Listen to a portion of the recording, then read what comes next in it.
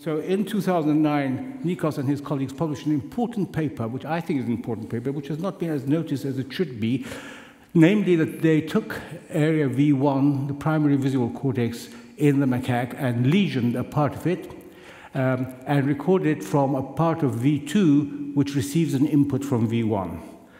Now, the important thing there is that they discovered that the cells of V2, which were always thought to receive their input from V1, were perhaps not as vigorous and robust in their activity, but they nevertheless responded. Their responses, their receptive fields were in the correct part. Now, I'm terribly sorry that this slide is not bigger, in the correct part, and that they had the property of orientation selectivity, which is a critical property in the visual cortex. And so the implication was that the traditional view that all the visual signals go to the primary visual cortex, which Paul Flechsig called, an interesting description, said the sole entering place of the visual radiation into the organ of psyche. They all go into the primary visual cortex, and from the primary visual cortex go to the other areas beyond. And there were good reasons for supposing that, and I apologize for those who know all of this stuff. And namely, one of the powerful reasons was that damage to the primary visual cortex, whether it was total or partial, led to a corresponding inability to see in the relevant part of the field of view, what's known as a hemianopia or a scotoma or a quadrantinopia. So that was one reason. Then there was, of course, the physiological evidence which showed that the receptive fields of cells became larger as you progressed from V1 to V2 to V4 or to other areas. They were suggesting a sort of a hierarchical progression. And so the general picture was of a retina projecting to LGN, projecting to primary visual cortex, and then in a serial way projecting to other areas, with an area X being the possible center where you perceive things. Now, for those who may not have seen this, I exclude ternium option in this. I'm showing you an orientation selective cell because it's quite a critical property of the primary visual cortex. Indeed, the orientation selective cells are elaborated in the primary visual cortex, or so it is imagined, and then conveyed to other areas. So this is a cell in the primary visual cortex. I don't know whether we've got sound. Do we have sound? Do we have sound? No. Oh.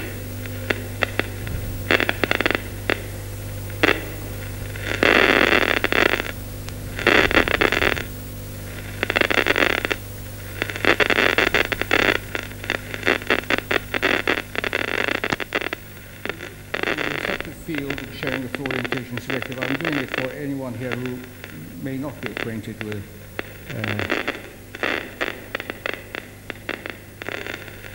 very, very old recording.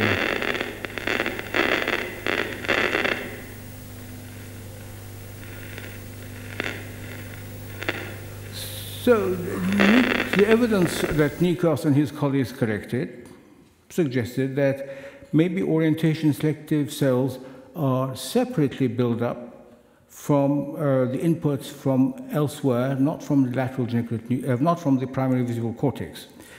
Now, since the discovery of parallel outputs from the primary visual cortex to different areas, the picture was modified so that it was not strictly serial but hierarchical. Not strictly serial but parallel.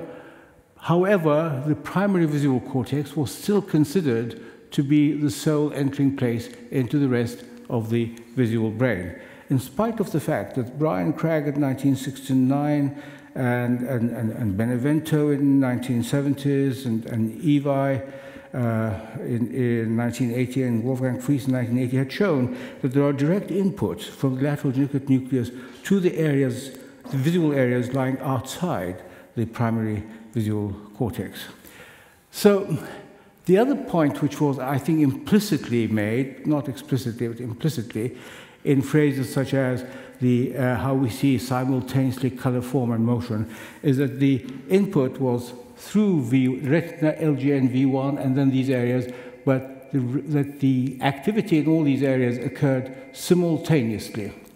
So that is sort of picture which we need to look at a bit more carefully. And one thing which Yoshihito Shigihara and I did was to take oriented lines, combine them into angles and combine them into rhombuses, and look at two things with magnetoencephalography and functional magnetic resonance imaging. What were the latencies of the responses in the different visual areas, especially the ones which are acknowledged to have high concentrations of orientation selective cells, and whether it is true that perhaps angles will, as had been claimed, angles would activate areas outside V1 more strongly and lines would activate V1 more strongly.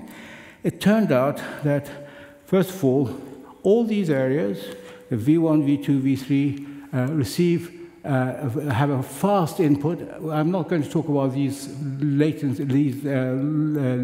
latency inputs, but the short latency one here, a fast short latency input corresponding to about 40 milliseconds. And this is true of all of these areas, V1 and the others. And it turns out as well that the most potent stimulus for stimulating all these areas, and I'm terribly sorry that the lighting is rather poor here, so you've got to go more by your auditory systems than the visual one. The angles were the most powerful stimulus compared to the rhombuses and the lines, for all of them. Again, in a way, lending support to something which we have perhaps ignored, that maybe there are other potent inputs to visual areas outside the primary visual cortex, whose role is not known, but it would be surprising if they were just there as a backup system or for some cotton wool plugs. Now, if you look at, that is for form, for orientation. If you look at color, so if you have a stimulus, as again with Yoshihito Shigihara, again you cannot see this, but essentially you have a stimulus which changes in color from gray to red, red to blue, blue to red, and so on. And again you find that there is an initial very short latency response which occurs below 50 milliseconds, roughly at about 43 milliseconds, so that the color system, just like the form system, is recipient of a very fast input, in addition, of course, to the input from the primary visual cortex. And if you look at what are known as the higher visual areas, such as houses and faces, so if you construct houses and faces from lines, because the general thinking is that it is from lines that faces and houses are elaborated. By the way, nobody has ever succeeded in showing how this is done. But if you read papers on face physiology and face perception, face fMRIs, you find, I have not read all of them, but I have read a sufficient number to know that they all believe, all of them without exception, that it all starts in V1, and no possibility, no credit is given to perhaps inputs from outside V1. So if you look at faces and houses constructed from straight lines, which subjects can easily distinguish, then there's again this activity here, early short latency response below 50 milliseconds. And again, the lighting is too bad for me to point this out to you, but in regions which are accepted to be critically involved in the perception of faces and houses, such as the occipital face area, the parahippocampal place area, and the fusiform face area.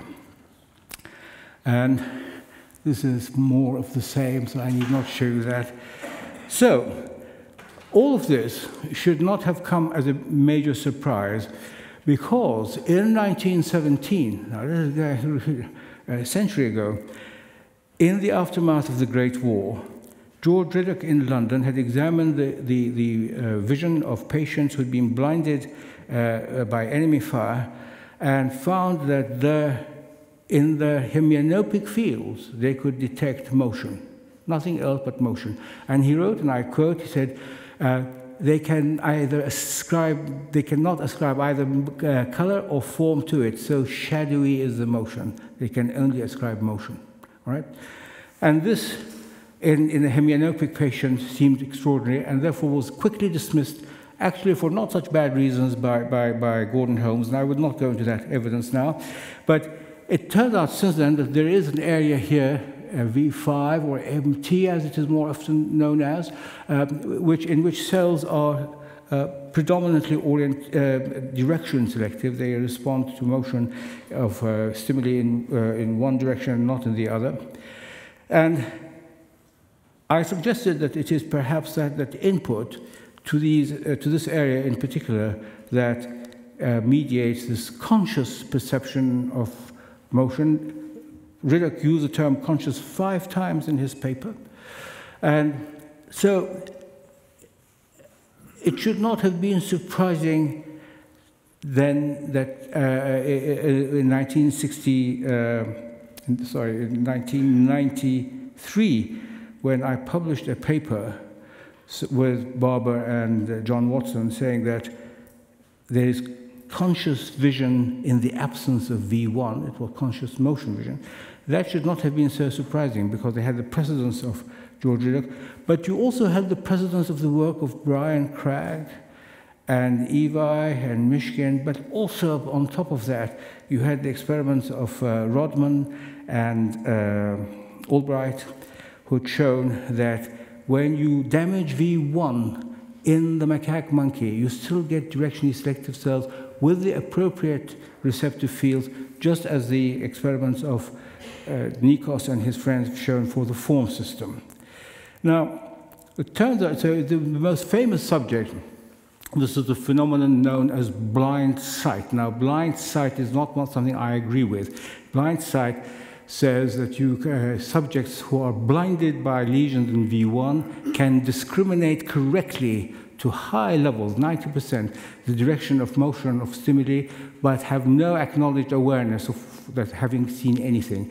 This is not my experience. My experience of the same patient is that they are able to see fast motion, to report this direction, and therefore they are conscious of fast motion, and they are not able to see slow motion. And I think the point I have tried to make has been conceded by the simple expedient of dividing blind sight into 2 components, blind sight 1 and blind sight 2.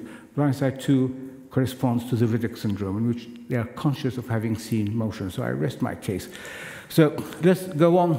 So this is subject GY. This is his blind field, sustained because of a lesion sustained at the age of 7. We examined him at the age of 32. So many years after he had his damage, and found that he was able to see and report the direction of motion, provided they were fast-moving stimuli. And in subsequent experiments that I did with Georg Beckers and with Dominic Fitch and Chris Guy, it turns out that there are really 2 pathways to area V5, the motion-selective area. One which delivers signals at between 32 and between 28 and 32 milliseconds, faster than anything ever reported before. And another one which delivers things at 74 milliseconds. The fast one bypasses V1, the primary visual cortex. The slow one goes through V1. And here is a recording again. Well, let me just, since I'm afraid you're not going to see it, there's no point trying to use the slide. The fast stimuli go first to V1, and the slow stimuli go first to V5. And so you have now to change the picture. Now, I'll come back to the necessity for doing that, because there's no absolute necessity. You've got to change the picture of the connections of the organization of inputs to the visual brain by saying that there are inputs from the retina to the pulvinar, to the LGN, from these two structures to all of these areas.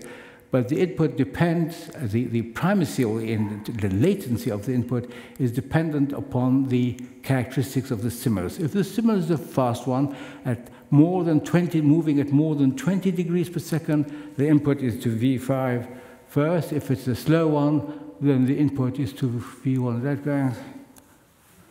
There it goes to V1 first.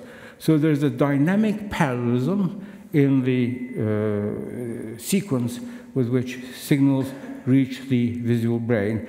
And of course, you begin to ask the question, well, the primary visual cortex, in terms of fast motion signals, they reach V5 first, so maybe that is the primary visual brain in terms of fast motion. Now,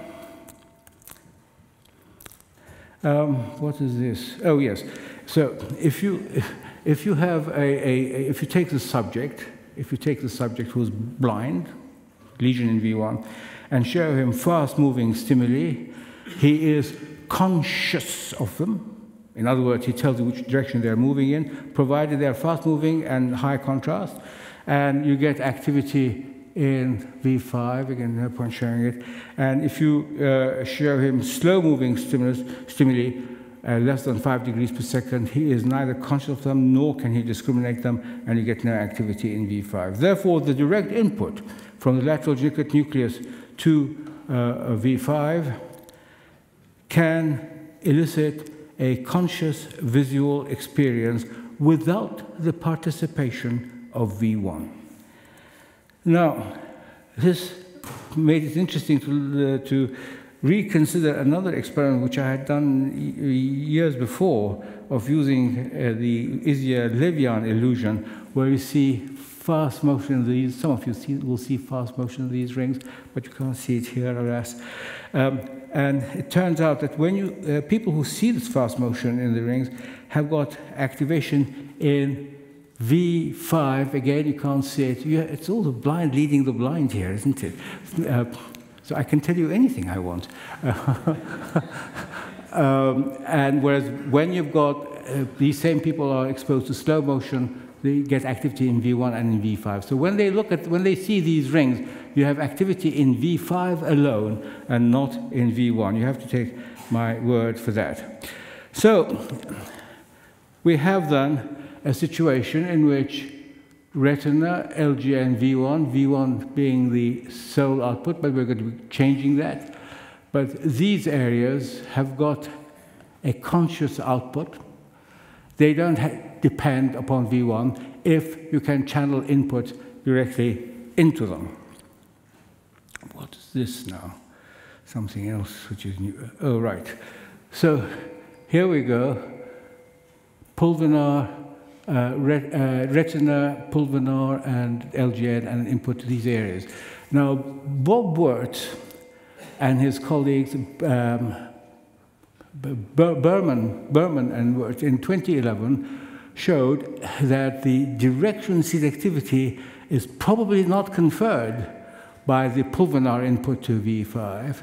And Sincic and his colleagues in 2005, I think, showed that that property of directional selectivity is conferred by direct LGN input to V5. So let's go on. So here is an experiment by, it's an interesting experiment by Sincic and his colleagues who injected V5 with the cholera toxin and injected V1 with the HRP. Again, you cannot see it, but it turns out that the direct inputs from the LGN to V5 come from the conjucellular layers, and they constitute about 10% of the input that comes from the LGN, which is still a significant number. We make it, Stuart Shipp and I make it that the number of percentage of cells in the primary visual cortex from there 4B that project to V5, let's say LGN, retina, LGN, V1 to V5, in therefore B, they're about 5%. So 5% of the cells in V1 can confer or help confer certain directional selective properties on V5. So let me then go to another perceptual story, which is, so you've got dual inputs, or three feed-forward inputs. So when you read about the feed-forward input, it is incorrect, it's incomplete. There are 3 feed-forward inputs. One is through the LGN, one is through the pulvinar, and the other one is through V1.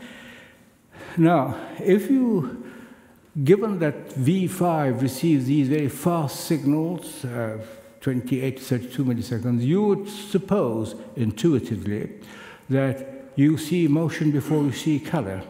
And Konstantinos Moutoussis and I wanted to test that, not in the context of anything else but the binding problem. Because we always say, and you can see it in many papers, the mystery of the brain, of how we process these different attributes in different areas, yet see everything in precise temporal and spatial registration.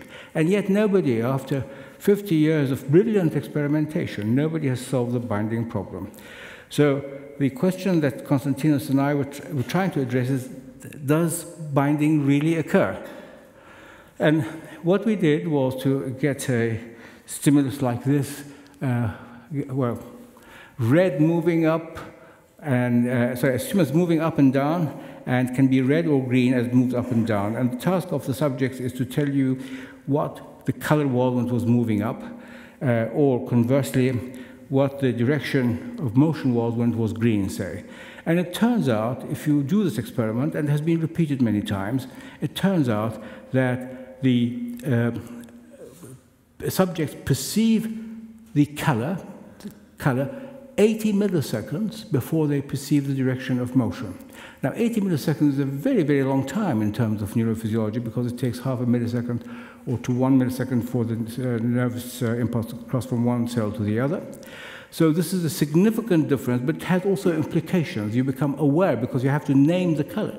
You become aware of the color 80 milliseconds before the direction of motion, which implies that consciousness is not this unified conception of the world, but consciousness of the world, but consciousness is self-fractionated, so that you become conscious of different visual attributes at different times, and they're processed in different places. Now, Bedell and his colleagues, I think it's his, I don't know, have shown that if instead of saying, well, what was green when it was going up or red when it was going down, you are asked to say whether the change in color and the change in the direction of motion occurred simultaneously.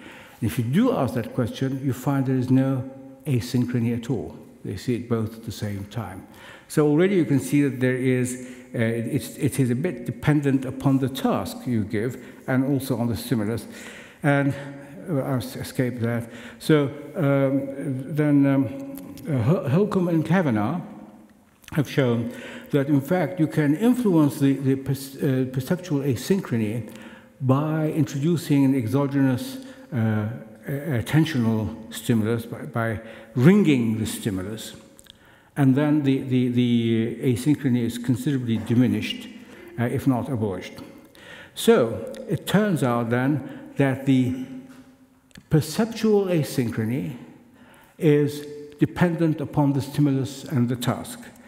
And this leads me to give you the final summary of the way in which I envisage that the visual brain is organized. So let me just go back to the 1980s and also 2019. Input from the retina to the LGN, LGN to V1.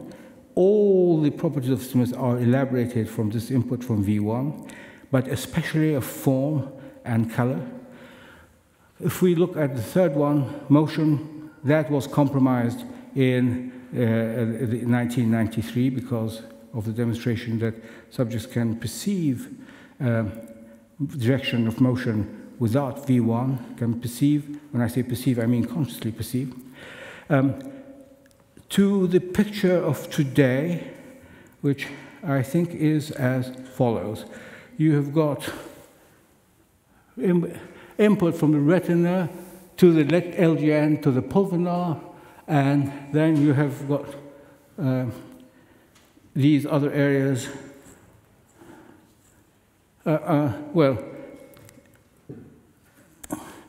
These other areas becoming active in a certain succession, which is dependent upon time and dependent upon stimulus and dependent upon task.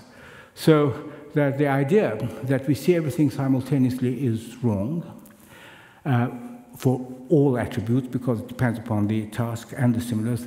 The idea that things are channeled straight only through V1 is wrong, because the anatomical demonstration by UKA and EY and Fries and Cragg and Benevento and many others. And so I think maybe we should consider revising our opinion of how the visual brain is organized. Certainly, the idea that there's a single feed-forward input is fallacious. Now, I might say that you can ignore all of this, because a lot of very good work has been done on form perception, on face perception, etc., excellent work, without taking any of this into account. And none of this work has to be revised except the interpretation. Certainly, all the interpretations given of face perception, which are all based on the fact that everything depends upon the orientation selective cells of V1, is probably wrong. But the work itself is not wrong. And I think that we have to reassess what the contribution of these subcortical inputs, in the way that Bob Wirtz and his colleagues and Schmidt and his colleagues have done, relative contributions of the geniculate input and the pulvinar input to these areas. But otherwise, I think you can carry on with impunity, except if you think of what happened to two theories which ignored all of this. One is the theory of blindsight, which was very significantly compromised. And if you need any evidence of that, you can find it in the subdivision of the term blindsight into blindsight 1 and blindsight 2, thereby conceding that you can have a perception which is conscious through the direct input from the LGN without the participation of V1. That's been significantly compromised. The other theory which has been significantly compromised, perhaps fatally compromised, is the notion that it is the return projections from the specialized areas to V1 that confers the conscious status on a stimulus. That is gone, because that may be very important, I'm not denying that, but it is not mandatory, it's not essential, because with a V5, which is deafferented from V1, but still receives an input from the LGN, you have subjects with perfectly good conscious vision. So there, Chairman, is my story. Thank you very much, and thank you all for very... Oh, there are two other things which I meant to say, but I forgot.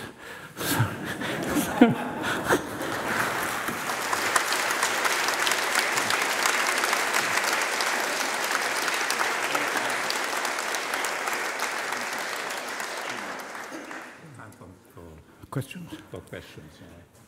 So who would like to comment, have a question? Of course, many. Please. This is a bit specialized, but Semir, I've always been puzzled by the pulvinar connections to V1. Not that they exist, but they selectively target layer 1 in V1. Mm-hmm. So my question to you is, do you find, are you also puzzled by that? And what would be your further comment on the layer 1 to V1? You know, I am not really competent to comment on that, except to say that I am puzzled by the role of the pulvinar. I just don't understand them. It's a massive nucleus, a bigger ceramic nucleus. It's got a massive projection. Maybe Bob Wirtz can, because that's the clearest distinction of the, the work of Berman and Wirtz, the clearest distinction between the input from the pulvinar and from the LGN. The input from the LGN confers the property of directional selectivity. The one from the pulvinar is much more concerned with eye movement. So I'm sorry, I can't do that. Just very quickly, there's also, in terms of deciphering the layers, the MT feedback to V1 is, as you had reported, you have odd layer 1. The fovea ignores layer 1, whereas the periphery goes to layer 1. So you begin to see a possibility of an interaction of the two things. But we can talk later. Yeah.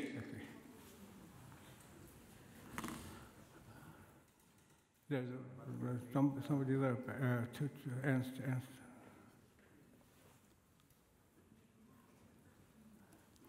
Thank you. My question will come more about what will happen. Is it possible that B5 gets stronger inputs when the person is blind? And I would also like to know, meaning that B5 starts taking somehow the role of B1 when the person is blind. And I would also like to know whether there's a difference between a person that is blind since they are born with a person that is blind that when they acquire over time. Is there a difference in the activity of B5? And also, more as a curiosity, what will happen if a human has lesions all around the visual cortex, but B1? Is that person still blind, or is that person still able to detect different? The latter question, I think Mort Mishkin and his colleagues did that, but I can't remember the result. I don't know whether anybody else does.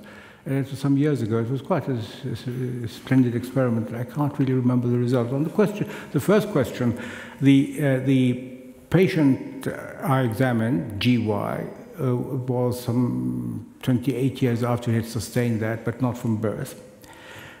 And I have examined since other patients, because the whole edifice of blindsight was based on this one subject, you see. So I've examined other patients who had sustained their lesion much more recently, and there's not much difference between them, as far as I can tell. But, you know, in 40 years' time, all these things will be regarded as very crude experiments as the techniques develop.